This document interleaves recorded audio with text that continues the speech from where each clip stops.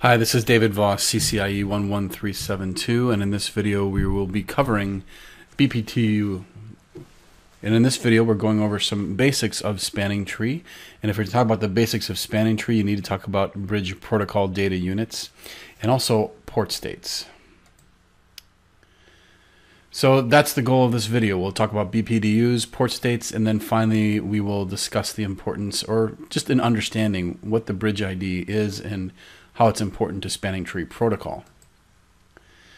STP is defined in the IEEE 802.1d standard, and its primary purpose is to make sure that your network is loop-free.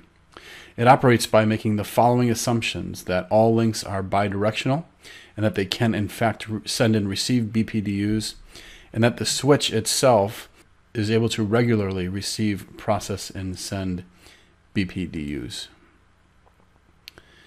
Now, all switches that reside in the same STP domain regularly exchange these bridge protocol data units, these messages, with one another.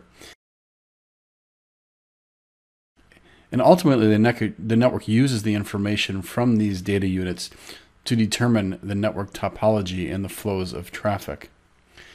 The topology of an active switch network is determined by the following three variables: the unique MAC address, or the switch identifier associated with each switch, the path cost to the root bridge associated with each port on the switch, and the port identifier. All of these play a big role in the decision making of how traffic will flow on a network. Some basic facts: BPDUs are sent to the STP multicast destination address, as you see here, and by default they are sent every 2 seconds. Now, there are two types of data units that we should know of: configuration BPDUs and TCNs, or topology change notification BPDUs. Now, switches determine the best configuration BPDU based on the following criteria, which is lowest root bridge ID, which is based on root bridge ID, root path cost to the root bridge, sender bridge ID, and sender port ID. Before we can continue, we should really understand how things work in spanning tree regarding just the ports themselves. So spanning tree ports. So in a typical environment, we're going to have one root switch, and we have 3 switches connected here: switch 1, 2, and 3. And switch 1 is the root. And this is going to help us understand how spanning tree designates ports. So in spanning tree, the root never has root ports, because root is always the forwarding port that is closest to the root bridge. So this root only has designated ports. Switch 2 and switch 3 both have root ports. That is the forwarding port that is closest to the root bridge in terms of path cost. And then switch 3 has a designated port. This is one forwarding port on each LAN segment. And then switch 2 is the alternate port. This is the best alternate path to the root bridge on that very same segment. Next to switch 3, we're going to connect switch 4. Switch 3 is going to have a designated port, but it's going to also here have a backup port. A backup port is a backup redundant path to a segment where another bridge port already connects. The backup port applies only when a single switch has 2 links to the same segment.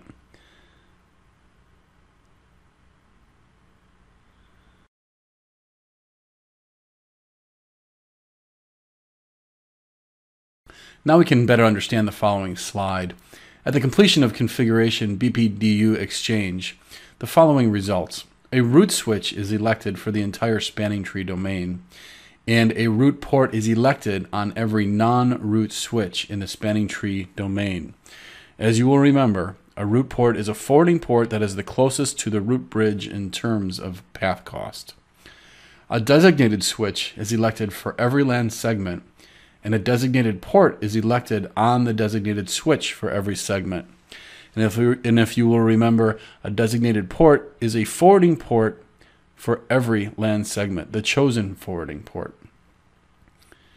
And then finally, based on all of this information and all these calculations, loops are avoided in the network.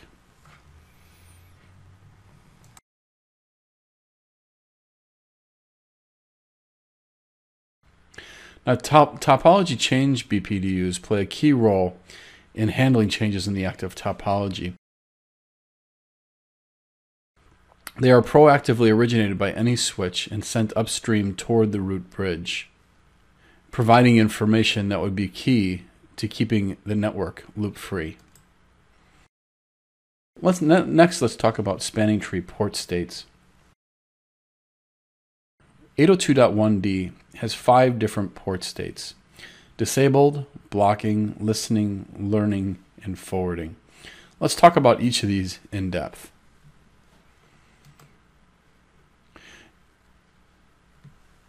When a switch port is in blocking mode, the port is not transmitting or receiving data, and it's prevented from transmitting BPDUs. Packets arriving on the port are not learned by the bridge's filtering database. A block port, though, can receive BPDUs and is included in the spanning tree algorithm calculation. So ultimately, it could be used to transfer data, but it's not. It's blocking at this point.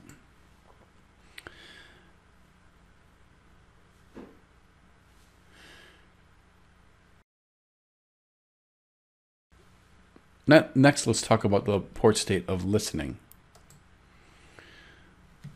A listening port is not transmitting or receiving data, and packets on the port are not learned by the bridge's filtering database.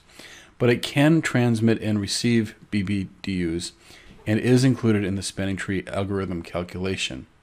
The listening state is a transitional state that will change to the learning state after a settable time of period, which we know as the forward delay timer. Next, let's talk about the learning state. In a learning state, the port is not transmitting or receiving data, but it can receive and transmit BPDUs. It is included in the spanning tree algorithm calculation, and the packets arriving on the port are in fact learned by the bridge's filtering database. This also is a transitional state that will automatically change to a forwarding state after a settable period of time, which is called the forward delay timer.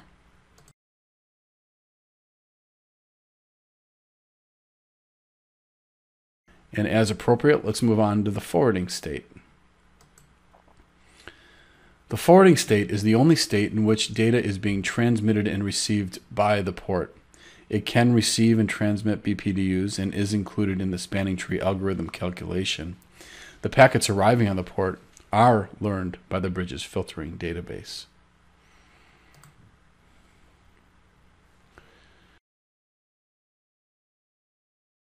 Finally, let's talk about the disabled port state. A port is disabled or in a disabled state when the port is not transmitting or receiving data packets or BPDUs and is not considered in the spanning tree algorithm. So as you can see, once a port is enabled by a network administrator or through initialization, it goes through a process or these different port states. The port will move into a listening and learning and ultimately a forwarding state if the spanning tree algorithm has chosen it as a root port or a designated port. If spanning tree has not chosen the port as a root or designated port, it will put the port into a blocking state. You know that also as an alternate port or a backup port.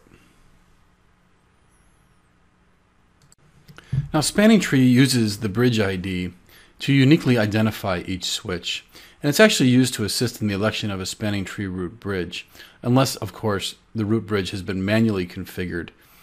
In the 802.1d standard, each VLAN requires a unique bridge ID. So let's take a look at some of these basics with regards to spanning tree. Here we are on a switch. And what we'll do is let's just do a basic show spanning tree. Here you can tell that this switch is in fact the root. There are many ways you can tell which is the root, but the most obvious way is that it says this bridge is the root. The second way you can tell that it's the root bridge is that you notice that the root ID MAC address and the bridge ID MAC address are both the same. Another way you can tell that it is in fact the root bridge is that none of the interfaces for VLAN 1 are set up as a root port.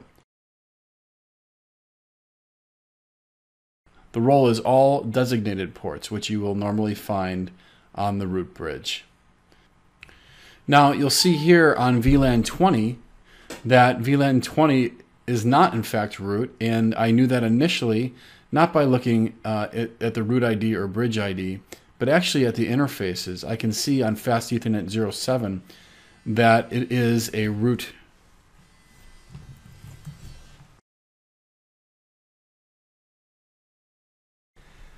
Now you can see here the status of the interfaces are forward, blocking, forwarding, which obviously you know from what we've gone over already that root ports and designated ports are in forwarding state, alternate ports and backup ports are in a blocking state.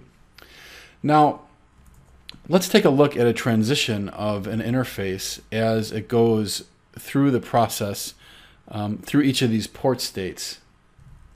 And what we're going to do is we're just going to check on VLAN 1. So let's take a look at Fast Ethernet 07 and watch it transition.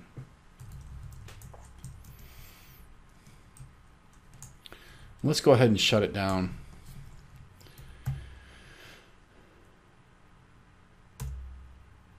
And now you can see Fast Ethernet 07 has gone down, and now you can see that Fast Ethernet is Fast Ethernet 07 is no longer showing up. But watch, because we know that there are set timers with 802.1d, we're going to be able to see it transition as the port comes up and spanning tree calculates. We'll see it transition and going through the certain steps, ultimately getting to its role as a designated port on the root switch.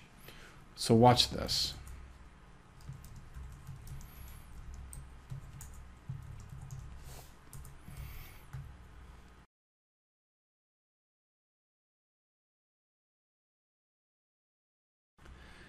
And what we'll do here, it's not up yet. There it is. It's listening.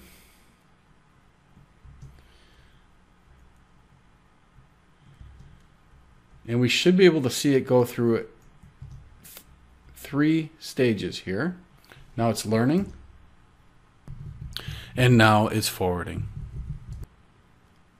So we saw it go from a listening, it went from a disabled state to a listening, learning, and forwarding state. So here's what you've learned. You've learned the basics of spanning tree protocol 802.1d. You've learned the importance of bridge protocol data units.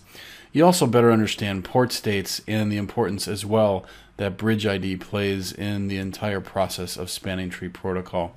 All these things together build for you a really solid foundation as you move forward and learning about spanning tree and different variations of it. Good luck in your studies.